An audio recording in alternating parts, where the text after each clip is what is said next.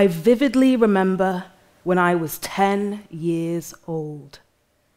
I remember because a hugely significant event took place in my family: the birth of my youngest brother, Edem. I was telling everyone at school, excited all day, knowing that I would be a big sister again. I remember my dad picked me up from school and took me to Bolton Hospital to meet Edem for the first time. Now, I'll be honest, as I walked into the room, there were two things that hit me. First, a welcome from a raspy voice like a creature from the deep, who it later transpired was my mum on painkillers. And two, actually thinking my brother had been swapped with another baby because he was so pale and looked nothing like the rest of us. The moment wasn't exactly how I imagined, but it was precious nonetheless. There was my mum, happy, healthy, and we were all so overjoyed. This is family, I thought. This is wonderful. Growing up, I thought that this was everyone's experience. You go to the hospital, deliver the baby, and voila, you head home, new baby in tow, ready to start your new life together. A nice story, a happy statistic. But how naive I was. The realization of my naivety struck me fiercely and firmly in the early days of the pandemic. The moment came on the 16th of May, 2020, just before I started my training to be a barrister. I was reading a newspaper article that was exploring the different experiences of different groups in the wake of the pandemic. As I read, my eyes grew wide. Could it be true that Black and Asian people were disproportionately affected by COVID-19? That women from those communities were impacted even more damagingly? That 55% of women admitted to hospital who were pregnant in March and April of that year were Black or from minority backgrounds? As a young Black woman, I asked myself, why? Why were women of color more likely to be affected? I started to delve more deeply and found that Black women, when pregnant, were 8 times more likely to be hospitalized with COVID-19. And overall, almost 4 times more likely to die in childbirth than their white counterparts. My research continued, revealing that rather than causing these problems, the pandemic merely exposed them, made them more real, more visible, more damning. So many numbers, so much data, so many statistics.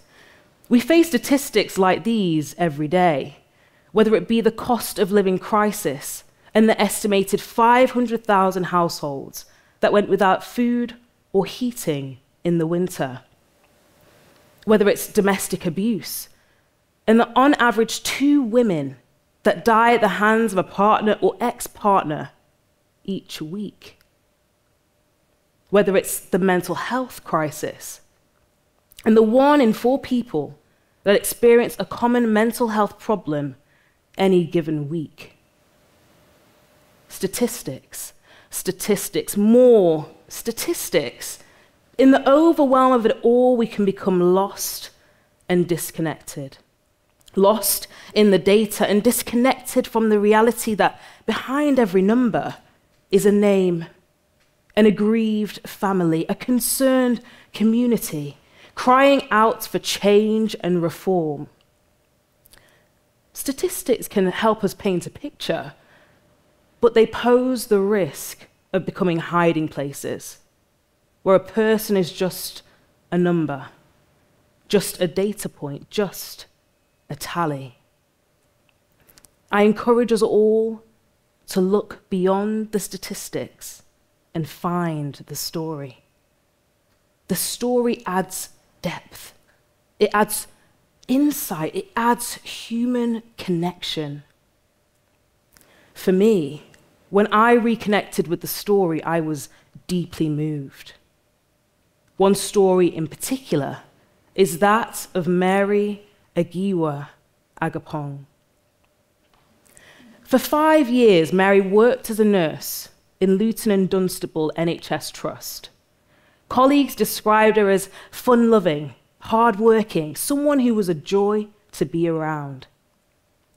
She continued with this service and sacrifice alongside her colleagues at the start of the pandemic, colleagues who we clapped for every Thursday. But Mary was pregnant, high risk, and should not have been working on the front line. In fact, she'd voiced this to her colleagues. Her concerns went unheard until the 5th of April, when she was rushed into hospital with symptoms of breathlessness, weakness, and exhaustion. After being tested for COVID, she was then discharged and returned home. 2 days later, Mary was rushed back into hospital, had to undergo an emergency C-section, went into intensive care because of the significant deterioration in her breathing. 5 days later, at the age of 28,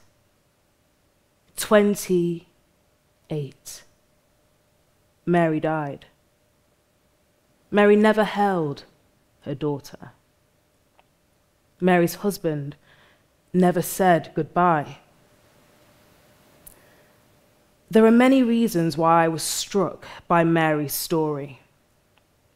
Because she worked in and then died in the same hospital.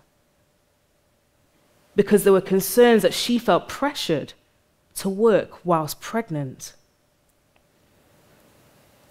But also because Mary already had a child who, like 10-year-old me, would be waiting with excitement, ready to meet their new sibling, but instead lost their mother.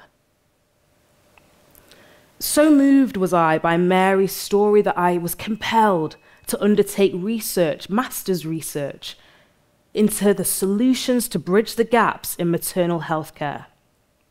Though my research was disturbing, charging, challenging, I knew I had a role to play to address these and so many other injustices.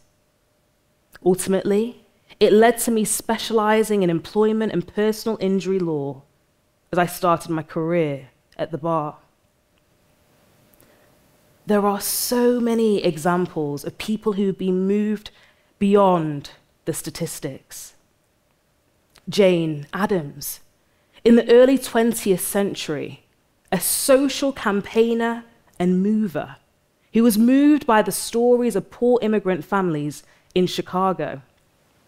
So moved was she that she co-founded Hull House to provide settlement and education.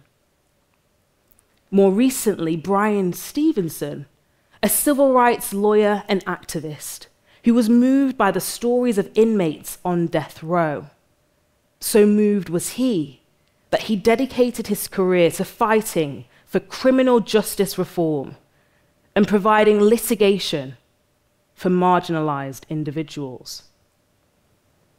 And right on our doorstep, Eloise Edwards, who moved from Guyana to Manchester in the early 1960s.